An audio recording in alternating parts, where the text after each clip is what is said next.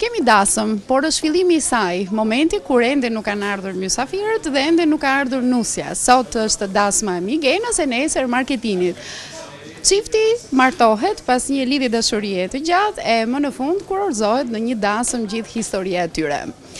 Ne jemi këtu për të treguar se si fillon një dasëm ku jo vetëm thjesht vallet, kërcimet apo gëzimi i njerëzve që janë në një dasëm mbetet e shkruar në një kaset, por janë edhe parapregatitje gjithmundi i kuzhinës apo gjithmundi i një restoranti për të krijuar një ambient këndshëm dhe sa më funksional për të gjithë ata që duan të martohen në ambientet e bar-restorantit Meridian. Fillimisht le të shohim disa imazhe nga përgatitja fillestare e tavolinave, ndërkohë që disa të afërm të familjarëve tashmë po përcaktojnë edhe vendet se ku do qëndrojnë të afërmit e tyre. Ka hieshi, ka klas, ka elegancë në përgatitjen e një tavoline e cila më pas do të zbukurohet me pjatë të ndryshme. Unë do të veçoja një element shumë të veçantë që ka të bëjë me qerasjet. Është një variant që nuk e kemi ndeshur në, le themi, në dasmat e sotme. Brenda kuptohet mbeten tradicionale bajamet, ndërkohë që është zgjedhur një dekor i jashtëzakonshëm, ku në fund janë vendosur dhe inicialet Migena dhe Marketing. Mbetet shumë e këndshme për të gjithë të ftuarit në dasëm, të cilët do të ulen dhe do të provojnë shijen e parë të, le themi, këtij simboli ose ndryshe qerasi, si i themi ne në gjuhën tonë popullore. Pas pak ne do të vijojmë për të treguar edhe pjata specifike me cilat do të shërbehet në tavolinat e mysafirëve tanë, e pse jo të presim deri momenti që këtu të vijë nusja vetë Migena për të parë ato emocionet e para, se si ndihet ajo, le themi, mes të afërmve dhe shoqërisë së saj, e njëkohësisht pse jo edhe familjar se si do të reagojnë ata. Si gjithmonë mbetet momenti magjik i hyrjes së nusës në një ambient mrekullueshëm si këtu në bar-restorant Meridian.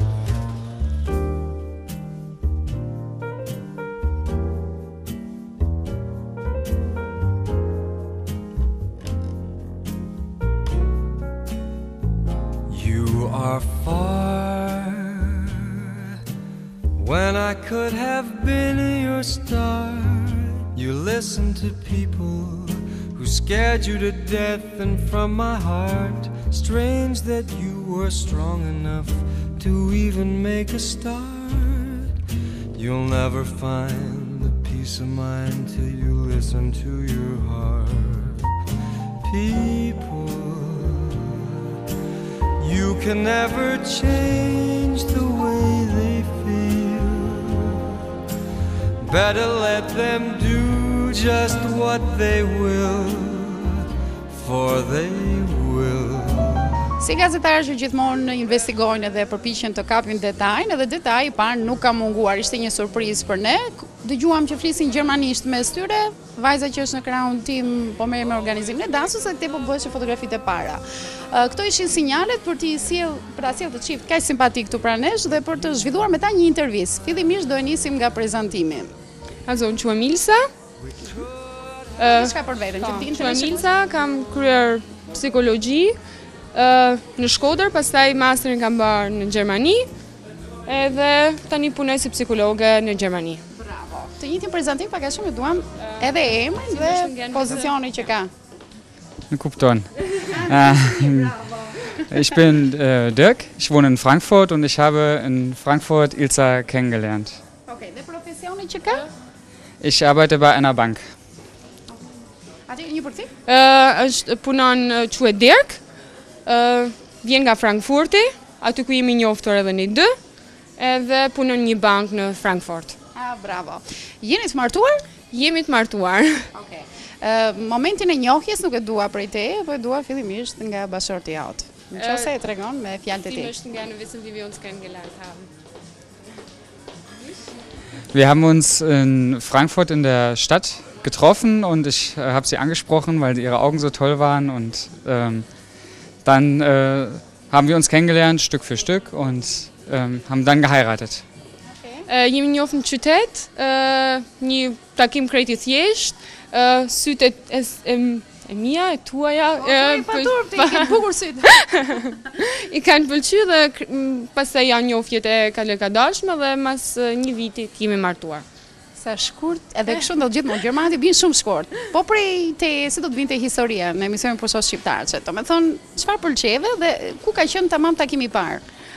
Takimi i parë ishte, siç e tha, im shoq në qytet, krejt thjesht, buzëqeshja e tij më tërheku direkt, edhe pastaj njoftjet dal nga dal dhe ja, ishte në Frankfurt. Dhe arsye që ke shkuar në Frankfurt? Për studime, siç e thash, pa. Ishin studimet për masterin, sapo kishin dalë dokumentat e masterit, edhe gjithçka ishte në rregull, pastaj u bë dhe njoftja krejt në mënyrë normale. Qartë, probleme me gjuhën nuk i kishe sepse nganjëherë për të treguar, megjithëse nganjëherë në dashuri flasin sytë dhe buzët. Ja, probleme me gjuhën s'kisha. Kisha gjuhën e mësuar.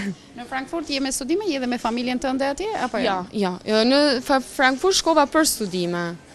Vetëm. Dua të di në momentin që të prezantoj tek familja e tij.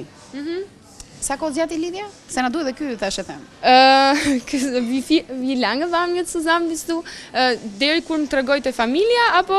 Jo, sa kohë zgjati lidhja juaj? Paka shumë një vit. Pra keni një vit që jeni bashk. Ja. Në lidhje. Në lidhje. Pastaj ndodhi. Pastaj ndodhi martesa më njëherë? Pas një gjysmë viti, pa. Pasi mu ba pyetja a do të martohesh me mua në Paris. Nuk e dua. E dua këtë. S'ka gjë. Okej, le ta tregoj momentin që të ka propozuar për martesë. Çfarë mënyre dhe si ishte ideja? Se e shoh që është njëri me fantazi. Paktën kështu e përshtypjen e parë. Dein Heiratsantrag möchte sie gern wissen.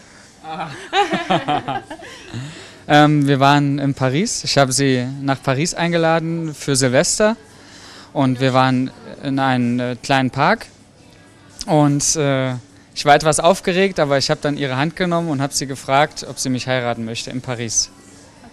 Ne kemi udhëtuar në Paris, kemi shku për në Paris për vitëri, edhe aty kishte zgjedh një park të bukur të Parisit, jo kështu tipike te kulla Eiffel, por diçka të veçantë. Edhe kishte përgatitur nazën, kishte përgatitur vendin, edhe diçka ishte pak i emocionuar, dhe aty erdhi pyetja që ne kemi një kohë gjatë që i njohim një tjetrin. Unë kam menduar, a do të martohesh me mua? Na ke emocionuar, wow! E di ti që do të propozonte pikërisht atë moment? Nuk e dija, ja. Si reagove në momentin që ta tha? U emocionova, më thanë disa lot rollën. Përgjigja ka qenë fillimisht... Përgjigja ka qenë fillimisht, a je sigurt? A ke mendu mirë? Azo, jam shqiptare. Kena një temperament paka shumë. A ke mendu mirë, ja, përgjigja ishte po tjetër. Momentin që të prezantoj në shtëpi atë pyetje që e lam për gjysëm atëherë dhe që na ndërhyn dhe këto dëshirat e tjera për të ditur sa më shumë informacion. Si të prezantoj në shtëpi dhe si ka qenë reagimi i shtëpisë së tij që në fundin po martoi me një nuk ka të bëj fare shqiptare apo italiane, por në fundin nuk ishte gjermane. Dakor, me një të huaj. Si ishte reagimi në familjen e tij? Wir möchten gerne wissen, als du mich vorgestellt hast, wie war das dann von deiner Familie, wie wurde das Ich habe sie mit nach Hause genommen, wir haben zusammen gegessen und ich habe dann gesagt, das ist meine neue Freundin, sie kommt aus Albanien und meine Eltern waren sehr interessiert, haben gefragt Albanien, wollten wissen, wie ist das in dem Land, wie lebt man da, wie sieht es da aus. Und sie haben Ilsa sofort in ihr Herz geschlossen und haben sie sofort gemocht und mein Vater war auch sehr glücklich, dass ich so eine tolle Frau mitgebracht habe. Ka një drejt krejt normale me të familjes, ku më ka prezentu si e dashura. Familja dhe më thanë më mirë priti shumë mirë, pyti për Shqipërinë, nëse si është Shqipëria, ku është Shqipëria, se qa është në Shqipëri, dhe më thanë krejt pyetje normale. Me tjatin edhe me ta më krejt një relat krejt, më thanë, shoqërore, më thanë shumë të dashtun, edhe gjaja parë që më ka thani jati është, wow, ju flitni apa super gjermanisht. E pas keni nisur mirë, se nga i herë takimi parë, në qoftë se shkon mirë, është gjysma e punës. Po familja shqiptare çfarë tha? Se do ta pyes ty, kuptohet. Po thonë nëna jote si reagoi? Nëse kthehemi edhe pak nga kamera. Familja shqiptare ishte pak E habitur? Ki shku për studime, vajzë. Jo për Gili Vili. Pa, shumë mirë. Okej.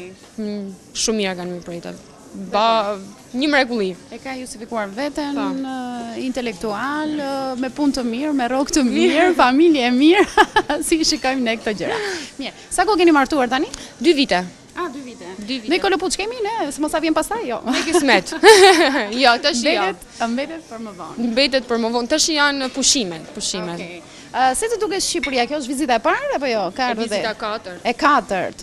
Ç'mendim ka për Shqipërinë dhe kjo mbetet pyetja e fundit? Also, wie findest du Albanien? Ist das deine vierte Besuch hier, ne? Wie findest du Albanien? Ja, ich finde, also ich bin zum 4. Mal hier in Albanien. Wir haben das ganze Land gesehen und Shkodra natürlich jedes Mal. Am Shkodra-See gebadet, Vilipoja waren wir waren im Koman-Stausee, waren in den Bergen mit dem Minibus. Und Albanien ist ein wildes Land. Es ist im Vergleich zu Deutschland sehr unterschiedlich, auch wenn man auf die Straße guckt, ein ganz anderes Leben. Man sieht hier noch Eselwagen und Pferde auf der Straße, das gibt es bei uns gar nicht. Und ich finde Albanien ein ganz tolles Urlaubsland und ich hoffe, dass bald mehrere, auch Deutsche, hier Urlaub machen und auch sehen, was für ein tolles Land das ist. Kjo është hera 4 që vinë në Shqipëri, si që thash më përpara, dhe me thënë kam rritë shumë i mrekulluar prej Shkodrës, kam qenë në liçenin e Shkodrës, jam la në lumin Buna, kam shku në Velipoj, në shku në Koman. Më thënë, një mrekulli është një vend shumë i ndryshëm nga Gjermania, ku këtu mund të shikosh kuaj që eci në për rrugë, mund shikosh gomar, lop, gjëra tilla që në Gjermani nuk i shef, po është një vend ndryshe nga Gjermania ku i kërkoj edhe për shumë gjermanëve tjerë që vinë ta vizitojnë, sa më shpejt dhe të krijojnë edhe ato mendimin e tyre për Shqipërinë. Unë ju falenderoj shumë për këtë intervistë. T'ja kaloni sa më mirë, të keni një jetë të lumtur të dy bashkë edhe t'ju pëlqej gjithmonë Shqipëria për të ardhur dhe vizituar, që dy krushkat apo dy, le themi, krushkët të shkojnë shumë mirë me njëri tjetrin. Gjithashtu edhe presim në ndonjë kolopuç atje kur e keni plan ju dhe jo kur themi ne. Faleminderit.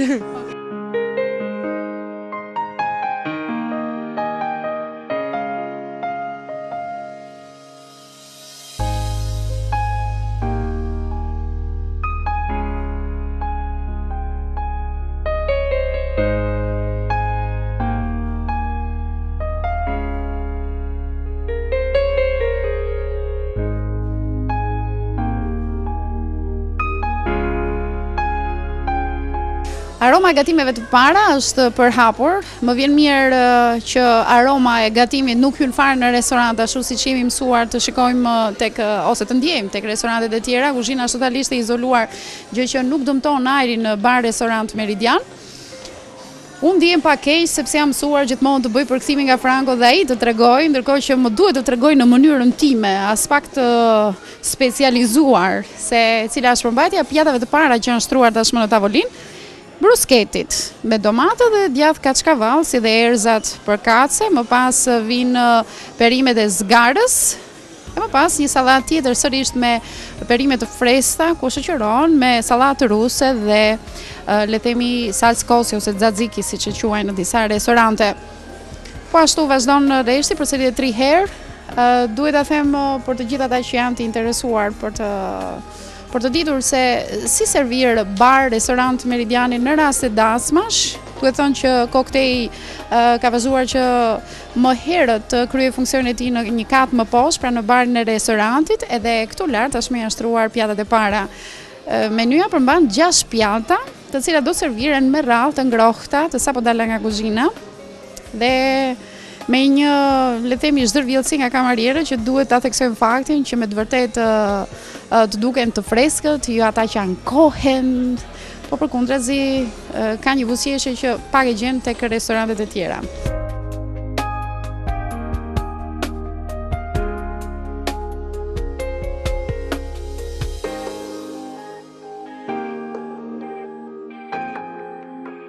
Duke qenë se Franco është në krye të punëve, në kuzhinë dhe ai nuk do ta braktisë kurse si punën edhe pse ne bëjmë një emision televiziv, përkundrazi, ma la mua të bëj, le të themi, shefin e shpjegimit, që ndihem shumë keq edhe pa le çfarë ndodhe do më kishte vënë, por uroj që këtë prezantim ai sidomos ai mos ta shikoj fare. Atëherë është pjata që do të vijë para që do serviret në tavolinë ku asortimentet tashmë i shikoni vetë. Ka një dizenjim të rregullt, ka pasërti, ka një shije shumë të mirë. Unë do doja që ju ta merrni në konsiderat këtë lloj përbërje që ka kjo pjatë, pasi të gjitha asortimentet kombinojnë më së miri me njëra tjetrën.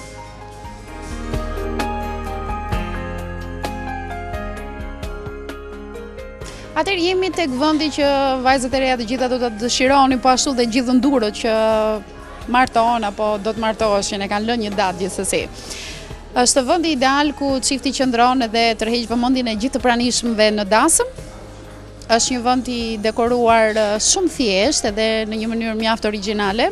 E them origjinale se vetë lulet janë origjinale, pra nuk kemi të bëjmë me falsifitete, por kemi të bëjmë me bimë të vërteta, të cilat dekorojnë këtë vend thjesht, por bukur ama. Janë 2 lule, duke ju shmangur atij rrethi të rëndom që na lodhen në syt. Sa herë që e shikojmë dhe që ka dalë jashtë mode, është shumë thjesht me 2 vazo anash çiftit e njëkohësisht një tavolinë jo shumë e ngritur, ku çifti mund të ketë një, le të themi, fushpamje të mrekullueshme, por njëkohësisht edhe të ftuarit në dasëm të kenë një pamje të hapur, pa u penguar shumë nga dekoracionet e tepëruara që zakonisht i vëmë re.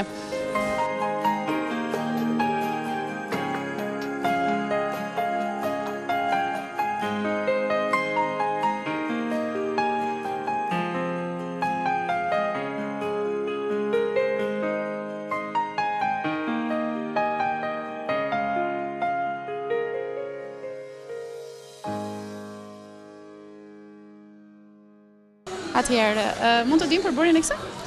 Përbërja, kjo është lang mullet me lang kivit. Që janë përzierë bashkë? S'pa, këta pa. Kurse kjo është thjesht lang portokallit. Lëng portokalli. Pra, si koktejl do të shërbehet lëng mollë dhe kivi të përziera bashkë, lëng portokalli, ndërkohë që ka dhe pije të tjera? Verdh bardh edhe shampanjë. Edhe shampanjë. Po. Gjithnjë dhe më tepër në dasma tona po futet edhe një element i ri siç është ai koktejlit, sepse është më se normale dhe më mikpritëse që të ftuarit në një dasëm, jo direkt në tavolinë ku janë pjatat e shtruara, por të bëjnë një pushim, të bisedojnë me njëri tjetrin, të grumullohen, ashtu siç ndodhet në këtë ambient i pasmeje, e pse jo ta shoqërojnë këtë me një pije, kuptohet pije lehtë.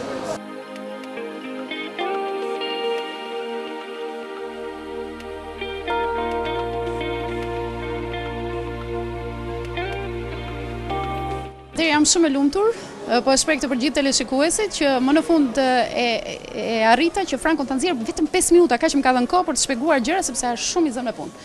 Franco, ok. Cominciamo. Allora, questi sono i nostri piatti che presentiamo per l'antipasto per questo matrimonio. Këto janë pjatat që ne prezantojmë në formë antipaste për këtë martesë. Delle bruschette con del pomodoro fresco. Këto janë brusketat me domate të freskëta. Pomodoro fresco, rucola e parmigian. Parmigian, djath parmigian dhe rucolo. Ok. Delle involtino di melenzane gratinato. Atëherë janë patligjan me djath brenda të gatuara. Delle verdura alla griglia. Atëherë janë perimet në zgar. Un piatto con insalata mista, dell'insalata russa e salsa così. Kjo është një sallatë mikse që është dekoruar anash me sallatë ruse dhe salsa così. E un piatto antipasto. Dhe një pjatë antipast. Qofte. Vitello tonato. Vitello tonato është Vitello tonato vici con salsa me ton. Atëherë është një filet, le themi, vici me salsë ton. Prosciutto di pollo. Prosciutto pollo, ja kështu quhet edhe në shqip. Lingua, gjuha e vicit. Ok. Formaggio bianco. Djathë bardh. Caciocavallo. Prosciutto di vitello, prosciutto vici. Prosciutto vici. Rolle di vitello con spinaci e demi-glace. Atëherë, ndërkohë që është një roletë tjetër, e cila ka spinaq dhe diçka tjetër si Demi-glace, Demi-glace. una salsa fatta con verdure e una crema di verdure. Është një krem perimesh i bërë që i vendosë sipër. Ok, dopo presentiamo il primo piatto che è una lasagna e il secondo piatto che è un misto di carne. Ndërkohë që do vazhdojmë me një pjatë më pas që do të shërbehet që ka lasagne dhe më pas me një mix mish. Ok, a dopo. Grazie, grazie tanto.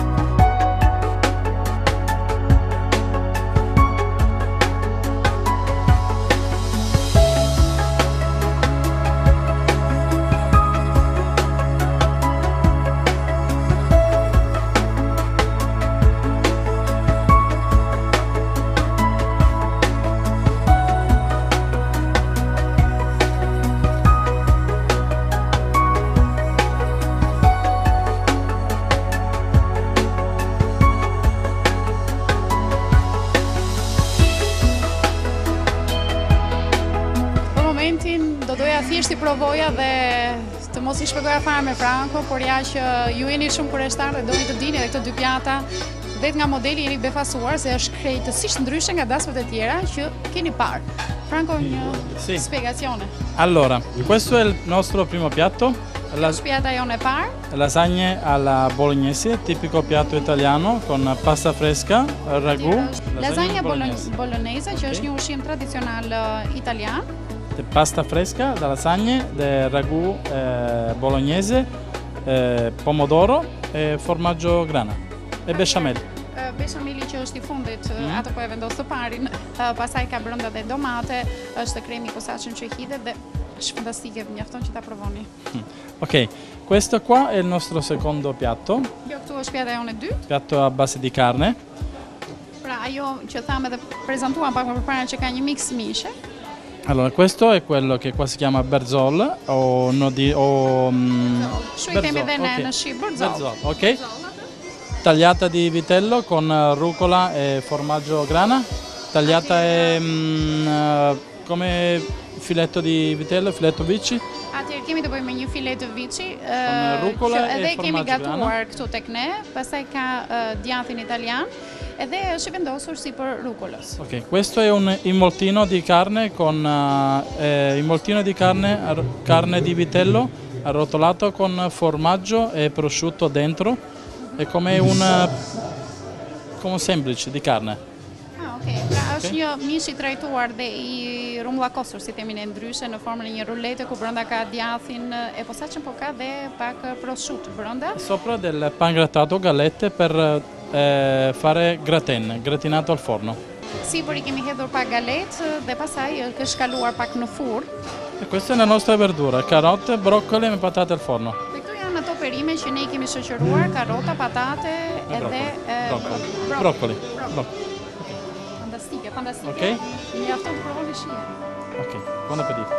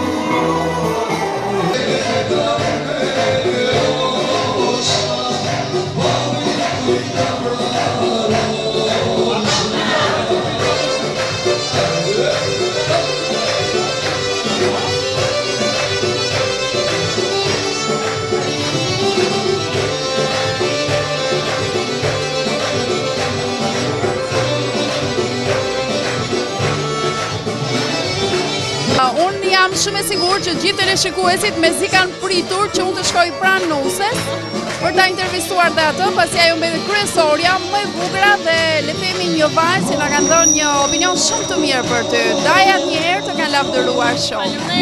Po përshkruaj pak emocionet e Dasmës. Jam shumë emocionume. Çdo emocion vjen formulate prej syve. Jam shumë e kënaqur, gjithçka duhet perfekt, veç po bëjmë qef. Atë ta uroje me unë. Faleminderit. Është një ditë shumë e shënuar që ke pritur ndoshta pak kohë për të ardhur kjo ditë, pasi keni shkuar në Kanada fillimisht e më pas është lënë që të bëhet Dasma në Shqipëri. Pse nuk e bë Dasma në Kanada? Po erdhët edhe zgjodhët këtu. Po gjithë familjarët e mi ndodhen këtu, kështu që nuk ishte kuptim. Do të ishte edhe bileta shumë e shtrenjtë të grumbulloheshin atje në Kanada. Patjetër. Dajat i kemi intervistuar në nënën tënde vëllain, na kanë mbushur me emocion, jo vetëm neve, por dhe gjithë teleshikuesit. Je telefonuar me vëndrin, si është situata dhe shtëpia e tij? Mirë, është i qetë. Edhe i pret norë me bo qefë.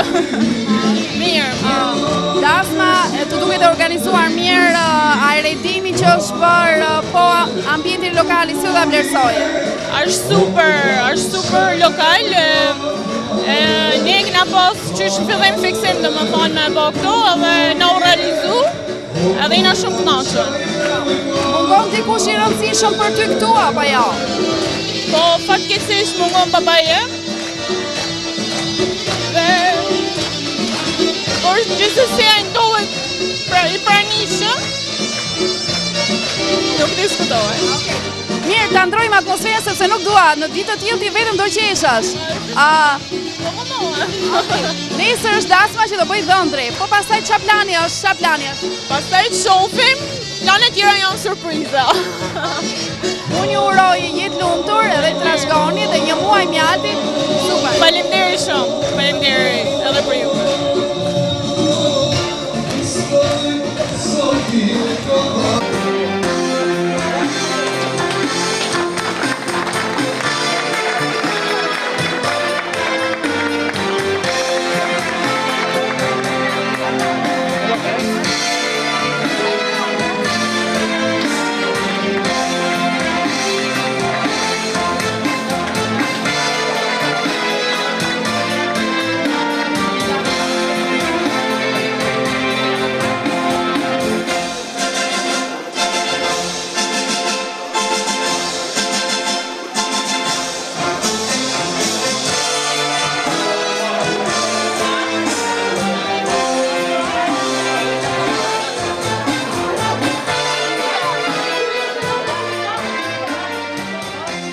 Dasma është gëzimi më i madh, jo vetëm i familjarëve, por edhe i çiftit që kurorzohet në martesë. Dhe martesat më të bukura janë ato që vijnë pas historive të gjata të dashurisë. E një histori e tillë është edhe ajo e marketinit me Migenën. Janë dashuruar që në bankat e shkollës së mesme, kanë kryer studimet së bashku, kanë bashkëjetuar në Kanada dhe ja, pas më tepër se 10 viteve, hiheshojnë kaq bukur pranë njëri tjetrit, në ditën më të bukur të jetës së tyre. Ajo një nuse e mrekullueshme, stolisur me fustanin e bardhë. Ai rezëllitës me kostumin e dhëndrit. Historia e tyre kënaq të rinj që besojnë në fuqinë e ndjenjave, dashurinë e pastër që i reziston kohës. Në atmosferën e restorantit Meridian, ngjyrat e Dasmës bëhen më të këndshme. Tashmë marketini dhe Migena në qendër të vëmendjes, të lumtur në krahët e njëri tjetrit dhe rrethuar nga dashuria e të afërmve të tyre. Vlen për t'u përgëzuar fakti që dasmën e tyre e bën në qytetin e lindjes, në Shkodër, pavarësisht se jetën ka nisur ta ndërtojnë në Kanada, me mijëra kilometra larg dhe në një kontinent tjetër. Por pavarësisht kësaj, në zemrën e tyre janë mbajtur të gjalla kujtimet për vendin ku u ritën, ku u njohën, patën historinë e tyre të dashurisë, por edhe të afërmit e shoqërinë. Shkodra kursesi nuk do të harrohet as atje në Kanada.